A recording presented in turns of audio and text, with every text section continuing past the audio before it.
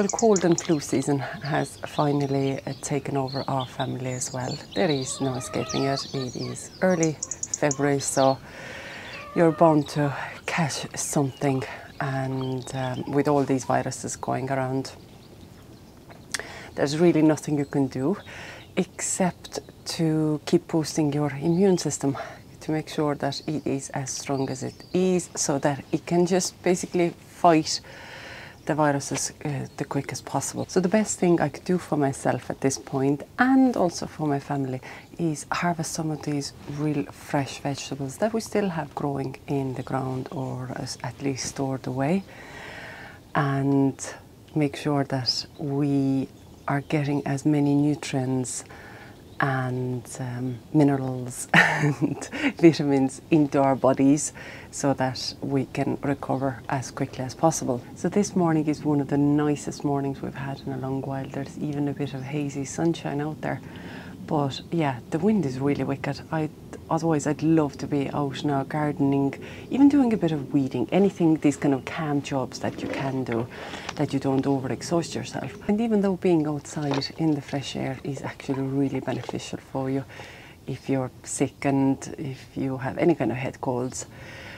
But I am sheltering inside this greenhouse because the wind is very dangerous. So at the moment as well, it's very gusty and it's cold. It's a cold breeze, so I have a good soft shell jacket on that just keeps the breeze away from me. But packets of tissues constantly nearby.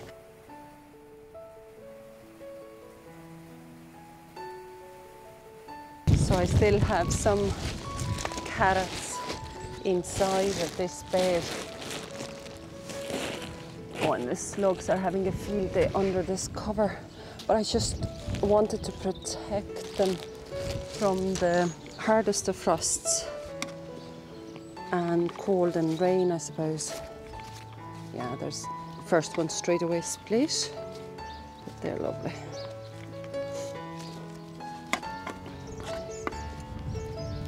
This metal raised bed has given us wonderful staggered carrot harvests again and again and again. And I only sowed here once, I believe it was just this March or April last year, obviously last spring. And I think they were Nance variety carrots, but they are just stunning. And I can see the cold that we had has not done any damage to them. So I better clean them up. And the wind is just so bad, so bad. Now, this bed looks totally empty, but there actually are some parsnips in here that germinated. So there are just the smallest of hints of foliage coming through the surface, and they're tiny, but they can still make a lovely roast.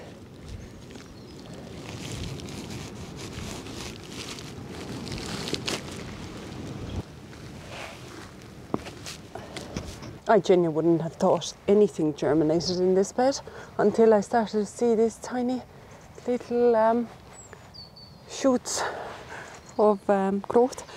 And there's tons of cutworm inside this planter. They just love the undisturbed soil. So no dig is very beneficial for cutworms. And the cutworms is something you don't want because they do damage your crops. They do eat into them. But unfortunately, it's just one of these things that we have to deal with. Now, what are you inside here? And slugs. Oh, there's a big one there in the corner. Oh. That's a monster. Just quietly growing away in the corner.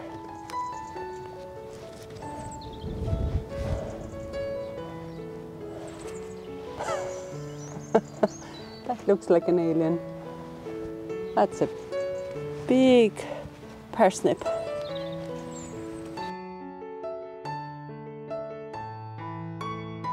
Now, it is absolutely fantastic to be coming like this from bed to bed and just harvest a bit from here and a bit from there.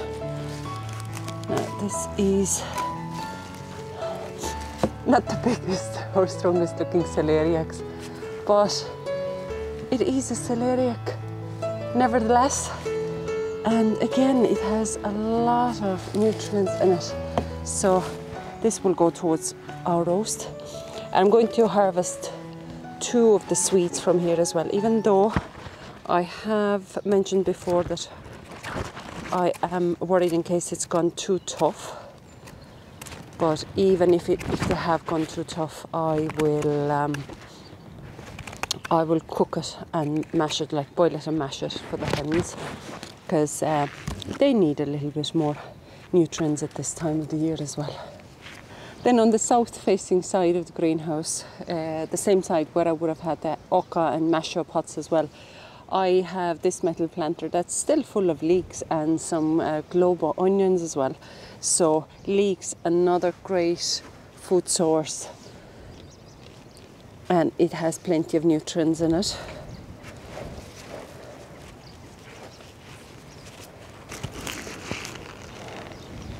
It took about 5 of them. Nice clean looking shoots. Now we also have some potatoes. I took the bucket number 9, so that must be Sarpomira.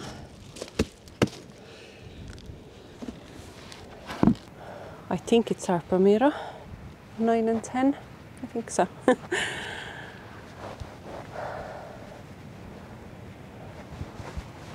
So we have a few in here. I can see. Oh, they're nice. That's a proper main crop potato size now. What are these? Like 2 people.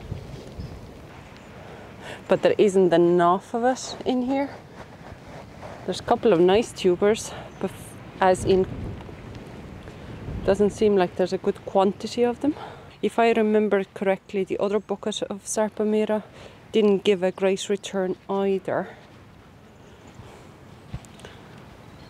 They are the seed potatoes, the 2 original ones.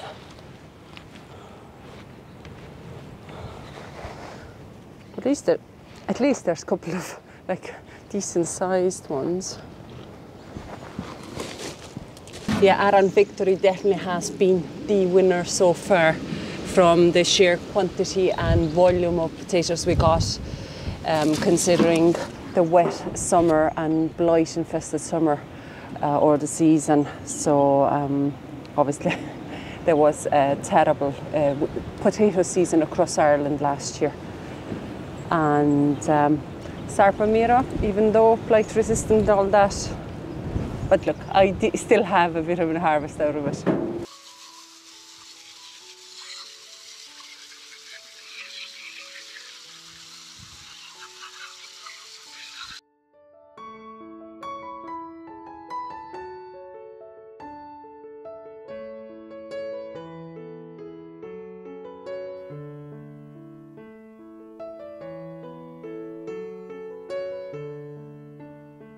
There is also one vegetable spice that I've been growing that I haven't harvested yet, and it's well known for its immune boosting benefits, and that is ginger.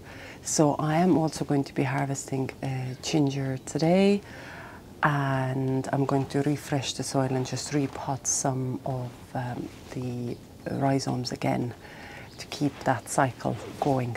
Even though ginger cannot be necessarily consumed by everybody because its side effects, I suppose, or health implications to some people, it is still one of the best roots out there that is anti-inflammatory, full of antioxidants, immune boosting benefits.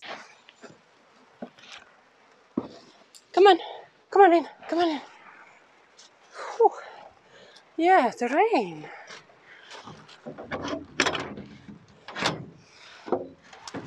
Yeah, what about all this rain? Oh, much nicer now. Well, this rain was not supposed to start until later in the afternoon. And after washing the vegetables as well, I think a better wash station might be on agenda for this year.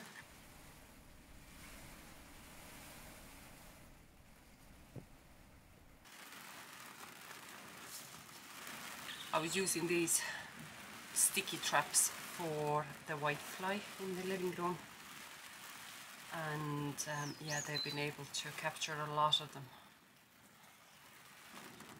Now, as you see, obviously there's plenty of green still on the ginger, but there have been a couple of stems that I've taken off because they went brown and they rotted off.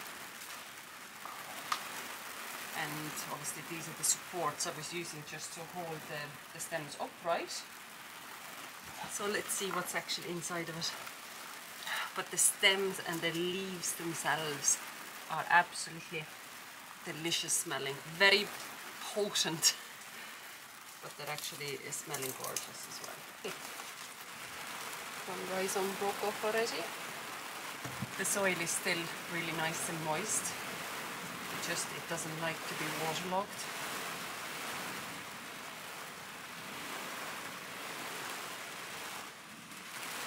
And what I want to do is I want to harvest a lot of the older rhizomes off it, and then I'm going to replant them back in the pot with the fresh compost, and I'll start the cycle all over again.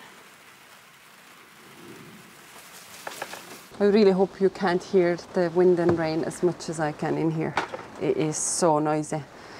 So I have two proper growing with big sets of roots on them of the chunks of rhizomes, and then I also have these two that came off straight away, so they are definitely to be eaten. But I do want to just pot up some of them. Now, the previous times when I've harvested ginger, I never had these enlarged growths at the end of the roots. And as far as I've been trying to get an answer what they are they edible? Should I keep them? I don't know. Actually, I haven't come across them, so I do have to do more research on that. But yeah, I have a lot of them on the other one as well.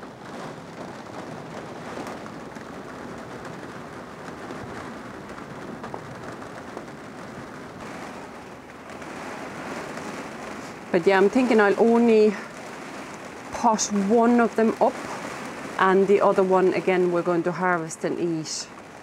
But yeah, I have to look into those, what they are. And this time I did actually fill the pot up way more than I had it previously, because I could just feel how deep down these roots had gone. So I'm sure it will only benefit the plant if I put more soil now into this pot.